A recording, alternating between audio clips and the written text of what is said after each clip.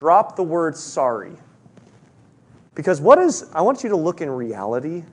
What does sorry actually do? In reality, when someone says, like you got your kids, one of them, I got 2 boys. One of them smacks the other one upside the head, right? And I'm like, well, you tell them you're sorry. What does that do?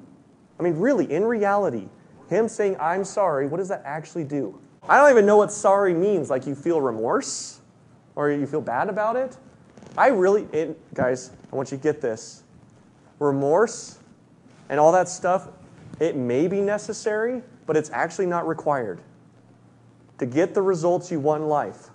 Remorse, anguish, suffering, shame, guilt, not required.